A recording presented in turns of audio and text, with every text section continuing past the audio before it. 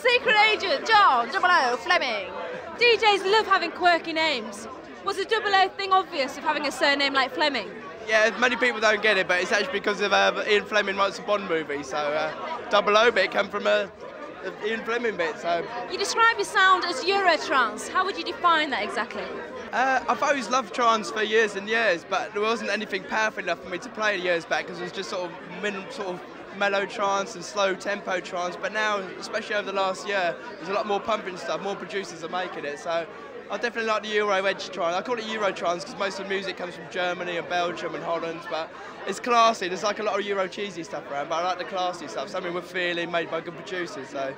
Your last compilation for Automatic Records was humorously called License to Thrill, and you chose every track on it. People don't realise I did that about 6 months ago, when you actually choose a track, so you've got to sort of look ahead and trying to work out what's going to be big and what's not. And I think I did a pretty good job because that DJ Seconds and Friends, that was just recently in the charts, it was sort of when the album was released, so yeah, it was good. How do you decide which records will make it and which don't?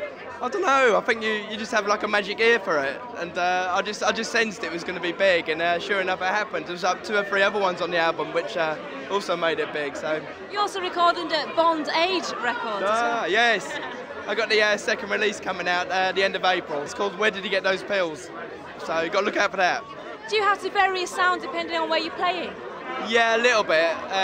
In London I can go really deep and underground, and I find sort of more you play outside London, you've got to throw a few tunes in that they know. But saying that, up in the Midlands and up north, I have been playing a lot deeper and a lot harder, so I'm getting away with it. I think I just got to try it a little bit more, but I love the deep, and my passion's like the deep, hard stuff. So. Have you got any plans to travel around anywhere else?